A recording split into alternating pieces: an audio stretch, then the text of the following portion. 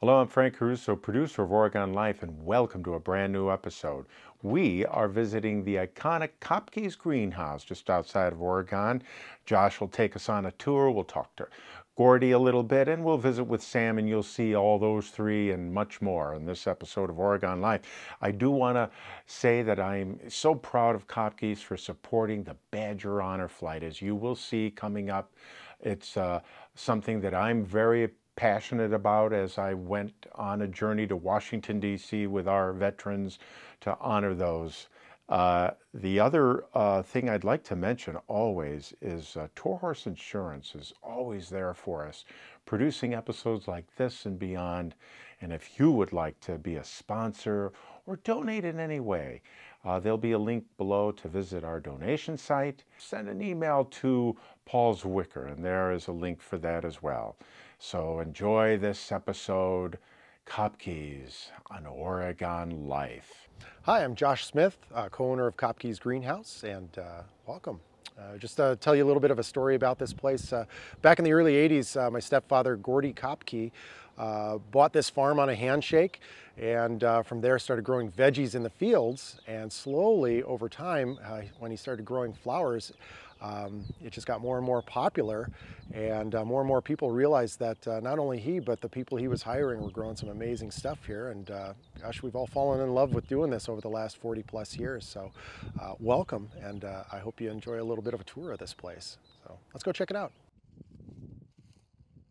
Here we are at essentially our checkout building, the front end of our shady house. This is where all the registers are, and once we go through this door, I hope you'll be treated to what goes on here at Kopke's before we open for the season this year on April 18th. So let's go check it out. So here is our checkout area of Kopke's Greenhouse. This is where all the where most of what people see actually happens. We've got our registers and tags and seeds and things up here, and this is where this is one of the last stops. Gloves, all kinds of things. This is one of the last stops that most of our customers experience before they take their beauties home with them to plant or put on their porches and decks. But there's so much more that happens prior to this. We'll take a look at that.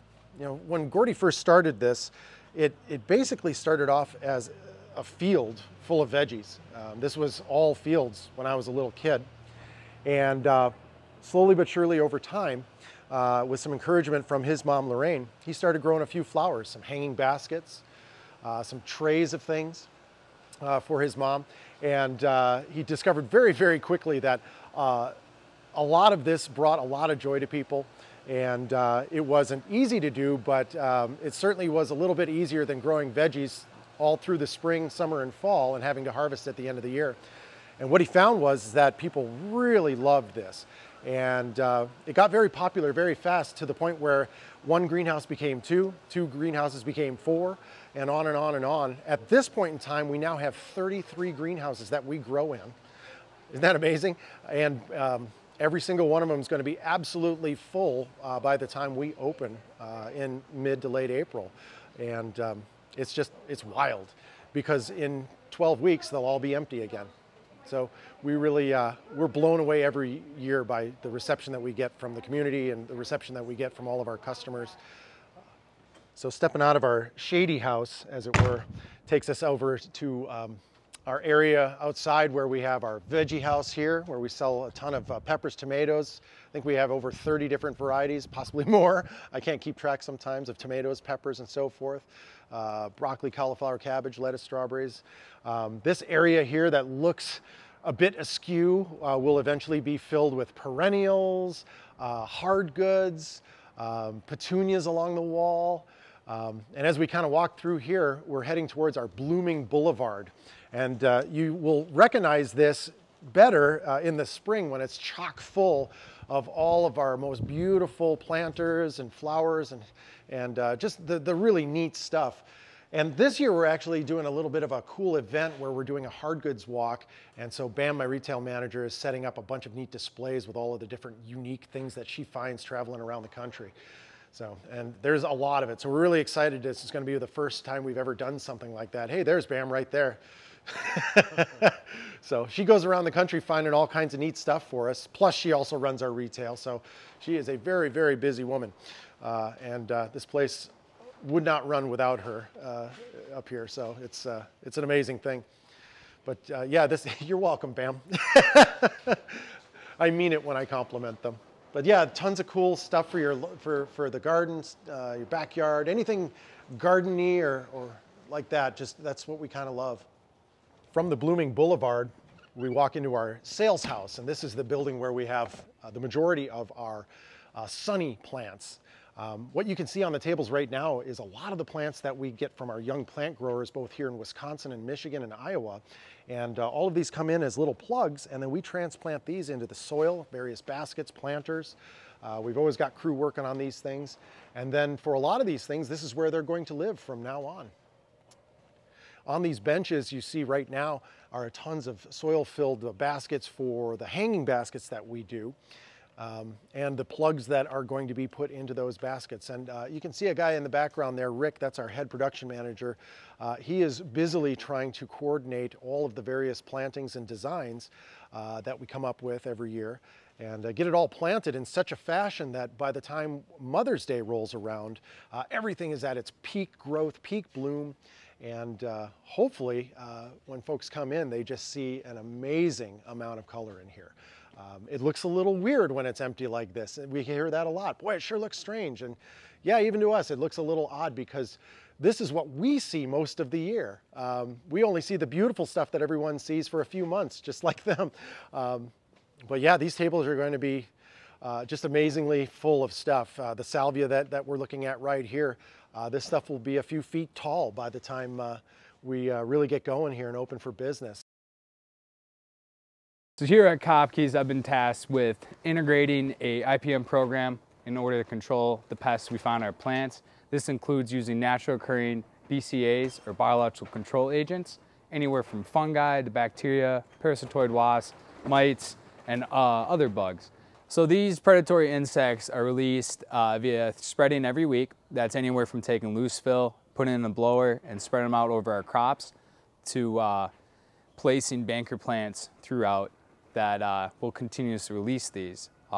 Sometimes there's hot spots that will get something like a lacewing larva, which will hunt out and kill 200 aphids within its life cycle, or aureus, which likes to go out and hunt out thrips. So I can place that on a hot spot where I have a lot of bugs, and those bugs will pretty much clean up those bad bugs. We are able to achieve this through weekly scouting, going through the crops, making sure there's no pests that can be found. And if something is found, is marked down, kept in for later for a reaction, whether that be putting a hotspot insect or a spray.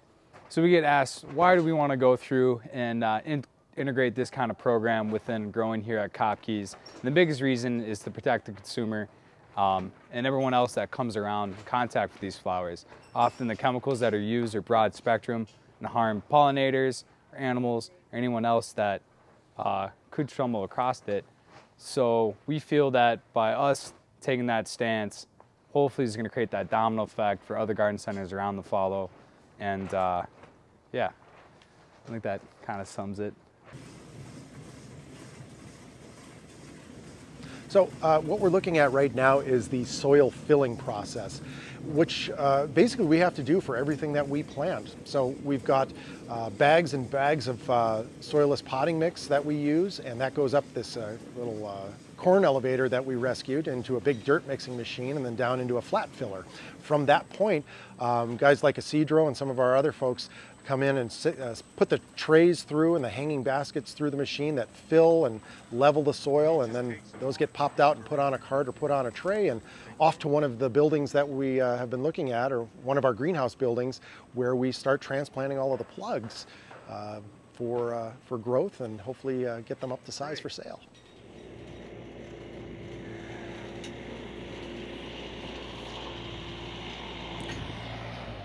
Hi, I'm Gordy Kopke, proprietor of Kopke's greenhouse here outside of Oregon, Wisconsin.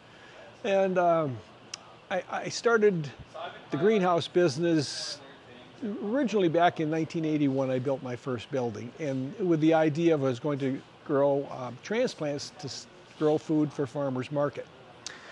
And we did that a few years, and then my mother, who was an avid flower gardener, convinced me that I should grow some flowers in addition to the regular vegetable plants I was growing and selling at the market. And the light bulb came on when the people would come up and buy my flowers. They wouldn't even ask how much they were. It was a different sensation for them. When they were buying stuff to feed their belly, they were concerned more about the price.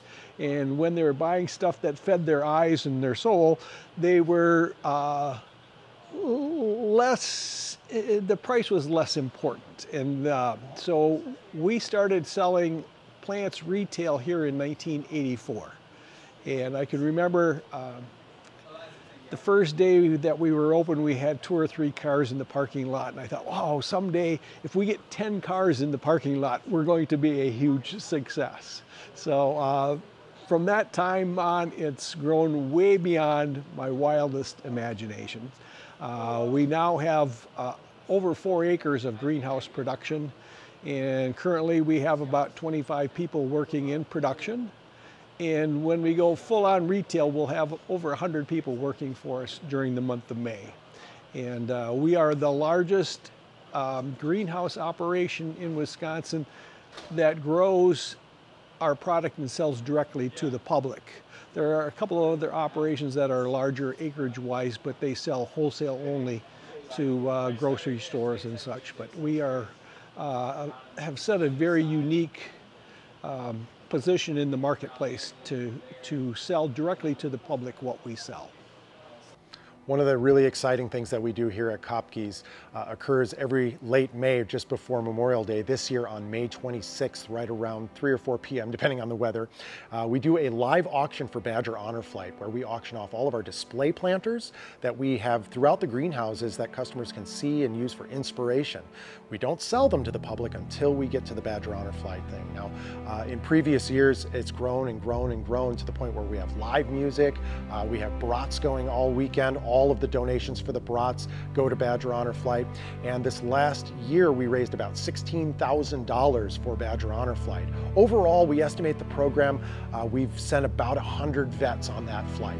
And we're really proud of that. And we're just really happy to be able to send folks to see those memorials that were set up in their honor.